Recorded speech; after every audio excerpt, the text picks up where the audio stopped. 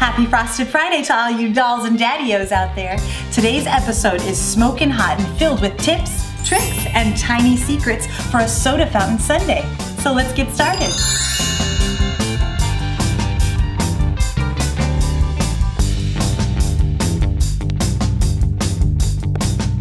To get started on our recipe today, I'm going to show you the part that's really going to flip your lid. I've put half a cup of chocolate chips into this bowl here, and I'm going to head on over to the microwave to melt them in 20-second increments. So why don't you cats follow me over this way?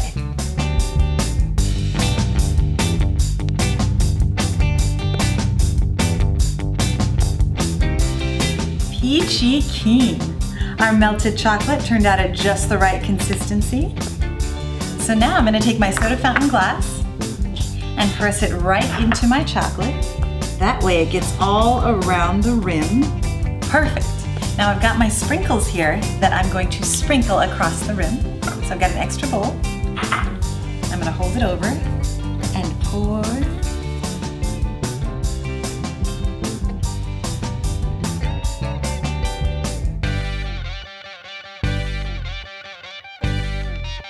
Now you don't want to be a square, so make sure you've got lots of variety for your guests.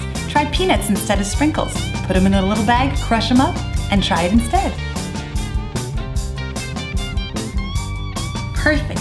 Now it's time to start our sundae. So we're going to start with a couple of scoops of that tasty vanilla. Right into our cup.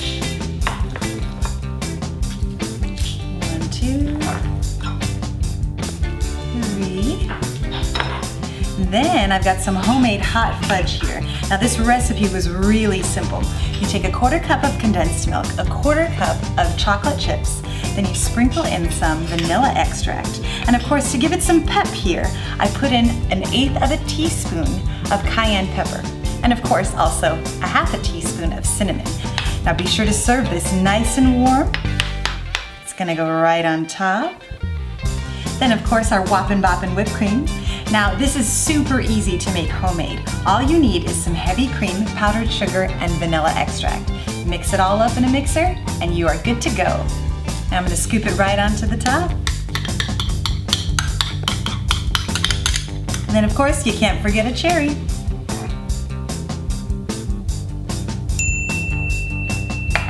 Perfect.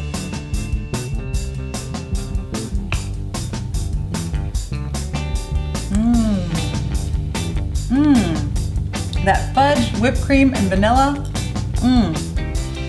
You gotta try this at home for your guests or you'll be cruising for a bruising. Well, I got a split, but make sure if you like this video to give it a great big thumbs up and subscribe. We'll see you next Frosted Friday.